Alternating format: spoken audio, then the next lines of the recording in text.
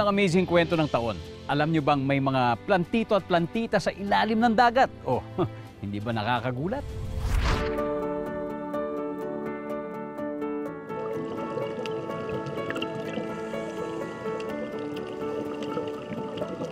Magtanim ay di biro, lalo na kung underwater.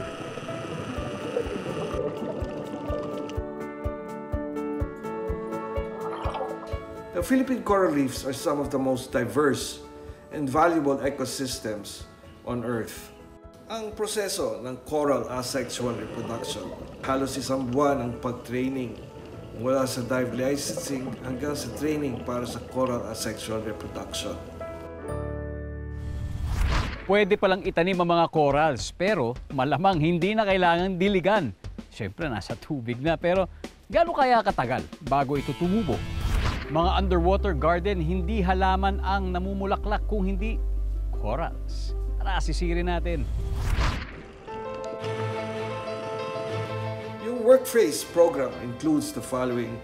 Number 1, collection of viable coral fragments. Number 2, fastening of the fragments to the coral nursery unit.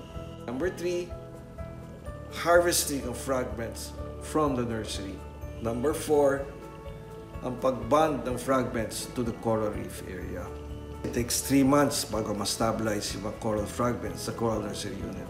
Dito, binabantayan namin para maghanap ng mga crucial indicators kung mabubuhay o mamamatay yung coral fragment. Sa ating kapuluan, may mga napiling lugar para mabigyang ayuda ang mga bahura or coral reefs. Department of Science and Technology, together with San Kalikasan, tackled areas such as Boracay, Palawan, Bataan, Zamboanga, and Camiguin. Ang pinakmalaking coral restoration site namin ay nasa Barangay Cabuan in the province of Camiguin. At matapos nga ang sapat na panahon, nagbunga rin sa wakas ang proyekto. So mga tinanim namin dati ng mga 4 inches, 6 inches. Ngayon halos 2-3 feet in size and in width. Dapat matuto tayo mabuhay kasama ang kalikasan. Ang kalikasan ang nagbibigay buhay sa atin. Ang progreso at pag-unlad ay naatim kapag ang ating yaman dagat ay umuunlad din. Pwedeng isipin na ang mga bahura o coral reefs ay underwater forests.